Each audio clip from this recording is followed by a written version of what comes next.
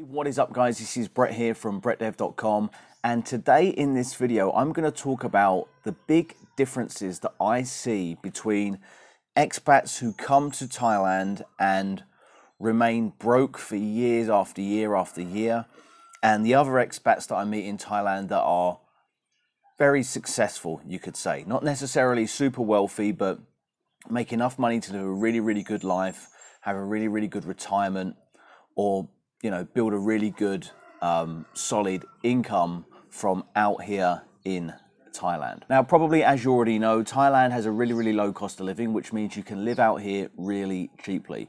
However, if you're coming to Thailand, if you want to become an expat, you may not necessarily want to live cheaply forever, okay? A lot of people come out here because the low cost of living basically enables them to kind of bootstrap or start an online business, particularly younger people, older people as well, but it creates a lot of opportunity. I think I'm going to start calling Thailand the land of opportunity, because the advantage you get from living in a place that is so cheap is absolutely amazing. It frees up all of your time.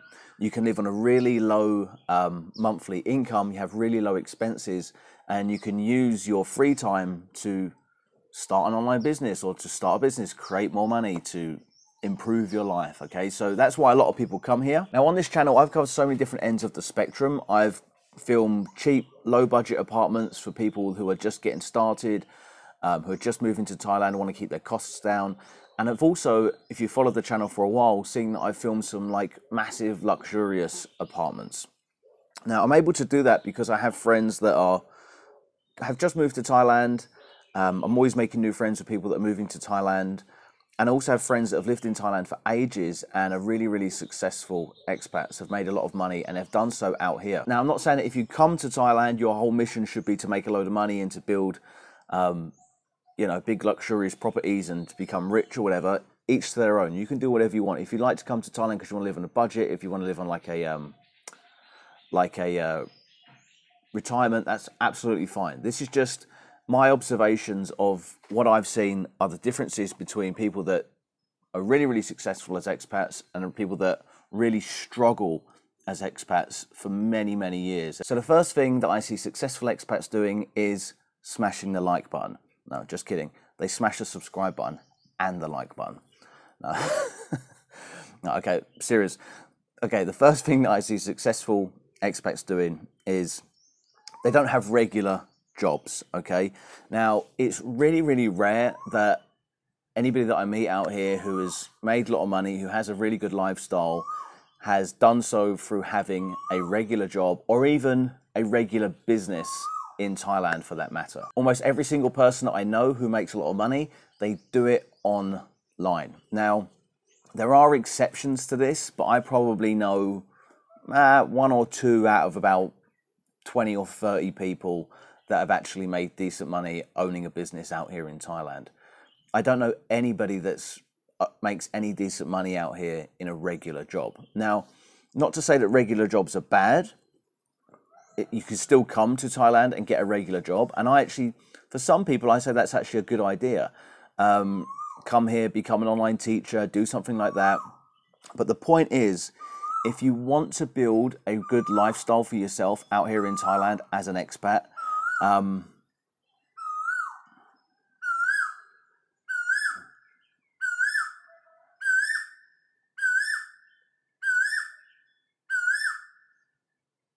you're probably not going to do it by having a regular job or just, teaching in a school or something like that. The businesses that make the most money that I've seen are just really simple. They just pick one thing and they just do one thing really well. They don't overcomplicate it. They don't go to meetups every single week looking for new ideas.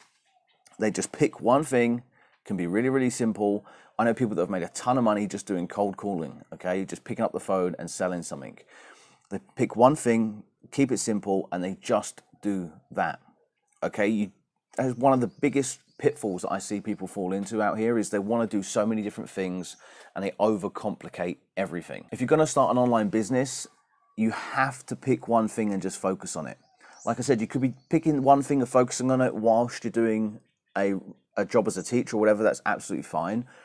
but don't try to flip-flop between multiple businesses. I know lots of people out here that have been out here for probably close to a decade and have done nothing, have made no money online, have struggled the entire time. And the reason for it is because they cannot focus on one single thing. They have to overcomplicate everything, and they cannot keep things simple. There's so much talk in like the digital nomad community about like passive streams of income and multiple streams of income and all that sort of stuff. And the big problem is with that is people trying to run before they can walk, okay? Like, how can you build multiple streams of income if you can't build one stream of income? Okay, and this is the big problem. This is kind of, everyone's been brainwashed into thinking, oh, you know, I'm gonna become a digital nomad. I'm gonna move to Thailand. I'm gonna work online. They've got that part right. You're not gonna move to Thailand and make any money any other way. And then they go, well, I'm gonna do this, and I'm gonna do this, and I'm gonna do this, and they either never decide what to do, or they try to do multiple things, and they never get anywhere with any of the things. Every single successful expat that I know doesn't do multiple things. They just have one thing, and it's usually very, very simple. It will be like, one guy might have an e-commerce store, another guy might just have a cold calling business, another guy might sell wholesale stuff, another guy might be a YouTuber, whatever it might be, okay? So pick one thing, focus on one thing, and keep it simple. Don't flip-flop. If you do, you're just wasting your time. The third trait that I see that successful expats have that unsuccessful expats don't have is they're very, very patient and they don't give up. Okay, so on this channel I've done, it's interesting because all of the kind of like luxury house tours and interviews and things that I've done on the channel with people that are successful out here, I always get in the comments people writing, oh, I bet their parents were really rich. I bet they made loads of money on Bitcoin. I bet they had like some kind of luck. And it's actually the complete opposite. I don't really know anybody here that has a lot of money that come from a wealthy background.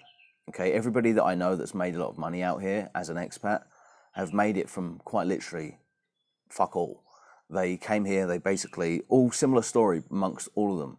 They came here, they're like on their last legs, worked their fucking asses off and built an online business. Okay. And the reason they're able to do that is because they were patient and they didn't give up, they didn't quit. It takes time to build a new life for yourself, especially in a foreign country, especially where you can't work a regular job like you can't in Thailand. Or if you did work a regular job, you'd be very underpaid, like being a teacher in a school or whatever. And so, you know, success, it just doesn't come overnight. You have to be really, really patient. You have to not give up, and you have to kind of have an underdog mentality. Oftentimes people will come here because of the low cost of living. And like I said, right at the start of the video, I'm going to start calling this the land of opportunity, because to be able to move somewhere where your rent is $200 a month is just absolutely incredible.